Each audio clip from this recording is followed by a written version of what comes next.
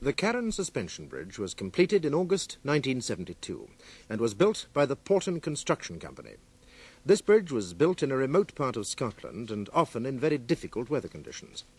Charles Porton is the managing director of that company, and he's now defending an action for negligence brought by a former employee of his, Jack Stevens, who's holding out for £35,000 in damages.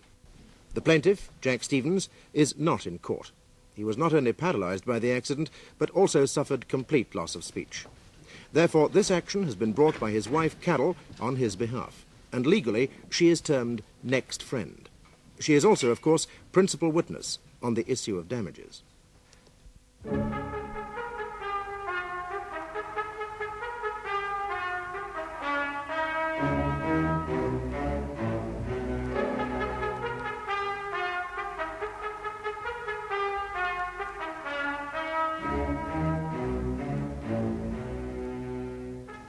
Mrs. Stevens, just how long had you and your husband been married when this tragedy occurred? 18 months, that's all. 18 months. And over this pitifully short time that you had together, how would you describe your marriage? Oh, it was perfect. Perfect? In what way perfect? Jack was so kind, considerate and understanding. We never had no rows. When he come home, he always brought me a present. You know, little things. Of course, we went out a lot then, dancing and parties. Hardly ever stayed home. We had a smashing time. And he was so generous. Never went short of nothing. Not like now. I mean, I only had to say I liked something. He'd buy it for me. Generous indeed. How much did your husband earn, Mrs. Stevens? About £70 a week. Sometimes it was a bit more, but never less than 70. This, of course, included overtime. Oh, yes.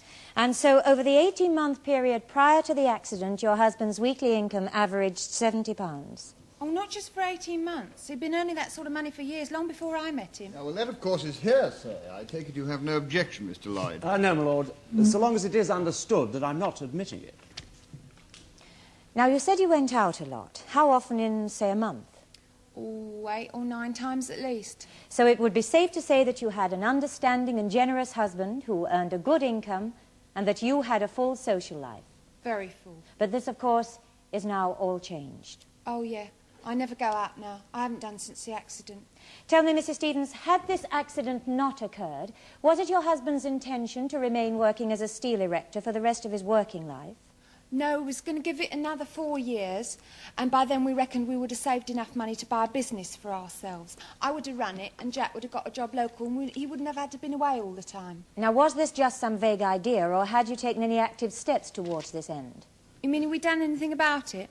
Oh, yeah, we started saving. We got up to £1,500 before it all happened, and we got the estate agents to send us details of shops, you know, to give us an idea of the price and that sort of thing. So it wasn't just an idle pipe dream? Oh, no, definitely not. That's what we was going to do. Now, had you any other plans for the future? Yeah. And these were? We were going to be on our own for 2 years, and then we were going to start a family. I see. But that, of course, is now impossible. Oh, yeah, quite impossible.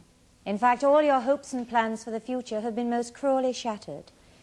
Now, I think it might be helpful if you could tell the court of the change that has taken place in the lives of you and your husband, Mrs. Stevens. Yeah, well, we've lost all our savings. We haven't got a penny now. I stay at home all the time. I mean, even if we could afford to, we couldn't go out because Jack has to either be in his chair or in his bed. He has to have everything done for him. He's quite helpless. I mean, it's like having a baby around all the time. Only he's always going to be like that. Well, the hospital gave him an electric bell for emergencies and that sort of thing, but he doesn't use it. So your husband needs someone in constant attendance the whole time? Well, he should have, yeah, but we can't afford it. I have to do everything myself. My mum comes in and looks after him on occasions, and the nurse comes in a few times a week for 10 minutes or so. But other than that, I'm stuck there, and there's no point in talking to him because he can't answer. And even if he tries, it only upsets him, so we just sit in silence and watch the telly all the time. I understand your husband has been attending hospital. Oh, yeah, twice a week for 6 months, but hasn't made a scrap of difference. I see. And financially, how do you manage? Sort of hand to mouth, really. There's the national health and supplementary, but by the time I've paid the rent and the food and the bills, there's nothing left. So you're saying that you're now entirely dependent on the state? Yeah. Whereas prior to this accident, you had money in the bank, a hopeful future, and a healthy husband earning £70 a week. That's right. Not much hope for the future now. Mr. Lloyd? Mrs. Stevens, I've been doing one or two sums, and I think I might have made a mistake somewhere. Perhaps you can help me. You say that you and your husband saved £1,500 in a year. Yeah, And that but for the accident, he'd have gone on working for another 4 years. that's right. And that's why my solicitor says it's one of the reasons why we should be compensated. Ah, yes, I see. So that, among other things, you claim that you would have saved £6,000 during those 4 years. Well, we would have, wouldn't we? Because your husband, quote, hardly ever brought home less than £70 a week. Yeah. But surely that's not quite correct, is it? I don't see what you're getting at. I told you Jack earns £70 a week. Ah, yes. Earning, but not bringing home.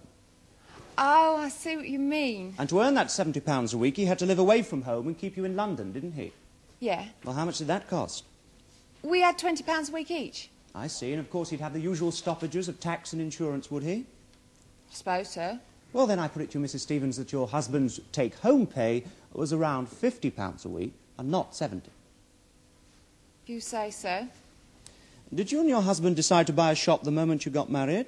No, not the moment, no. About 6 months after, I suppose. So in the year that followed, you saved this £1,500? Yeah. How? Um, I said how? well, I don't know. We just saved it. Well, impossible. If you and your husband spent £40 a week between you, that only leaves £10, and that means in a year you could only save £500. Well, perhaps Jack had some saved already. And perhaps you decided to buy a shop when you got married. No, we was just looking. And you mean to say you'd have gone on just looking for another 4 years? Yes. By which time your husband would have been 52. Now, steel erecting's a job for a young man, isn't it? Jack was as strong as an ox and fit. I'm sure he was, for his age. Am I not right in saying that he was already finding the work hard, that he realised he couldn't go on for another 4 years, and that he was actively looking for a business at the time of the accident? No, he enjoyed his work. He just didn't like being away from home, that's all. How often did he get home? About twice a month. Just for short weekends? Yeah, that's right. He'd come home Saturday morning and go back Sunday night. Look, if he could have got the same job nearer home, he would have, but anything else wouldn't have paid the money. I see, so he worked away because of the money. Yeah. Mrs. Stevens, there's a great deal of difference in the ages between you and your husband. He is 49 and you are... 28. Now, did this age gap ever create any problems? How do you mean? Well, you said earlier that you were always going out, dances and parties. He didn't perhaps want to stay at home sometimes. Jack? Oh, no, it's generally him that suggested it. Ah, perhaps wanting to show off his attractive young wife. Maybe. But unfortunately, he only had the opportunity to do that twice a month, I think you said. Yeah. But you've already told Miss Tate that you yourself went out 8 or 9 times a month. So that means on these other occasions, your husband wasn't there. No. Did a Mr. Tom Morgan frequently accompany you on these other occasions? Well, Tom's a friend of Jack's. They was working on the same job. Yes, I know. He's also unmarried. Did he not regularly get away from the site and visit you while your husband was away? With respect, my lord, I really cannot see the relevance of all this. Well, I can, Miss Tate. The point is relevant to the issue of damages. Among other things, the plaintiff is claiming for a shortened expectation of life. The question is, did Mr. Stevens have the prospect of a predominantly happy life or not? Mrs. Stevens, would you say that your husband is a jealous man? No. He didn't object that you, a married woman, should be taken out by another man. Tom and he were close friends. Where? You mean they're not now? Oh, of course they are. It's just that Tom's been working away on another job, but he always calls in to see Jack. Mrs. Stevens, I suppose your husband did know that while he was working hundreds of miles away, you were being taken out by another man. Yes, of course he did. Mrs. Stevens, on the occasions when Mr. Morgan kindly took you out, were you alone or were you with friends? With friends. Always? Yes. Thank you, Mrs. Stevens. Thank you, Mrs. Stevens. You may leave the witness box. I call Thomas Morgan, my lord.